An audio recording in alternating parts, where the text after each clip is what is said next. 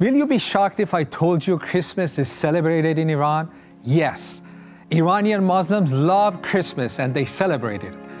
They order trees, they give gifts, and they celebrate it not as a secular holiday, but as a birthday of Jesus.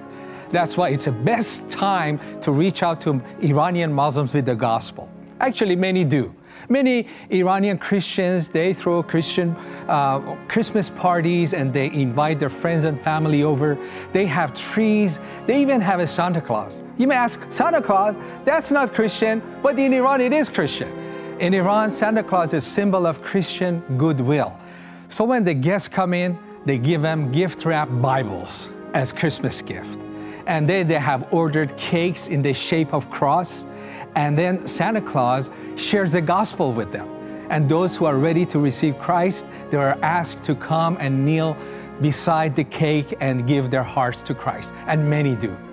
Yes, Christmas is a time to reach out to Muslims in Iran. And with your help, this Christmas we're going to share the gospel with millions of Iranians around the world. And hundreds and thousands of them will come to Christ. Thank you for your support. Thank you for your prayer. And I pray that you will have a blessed Christmas with your family.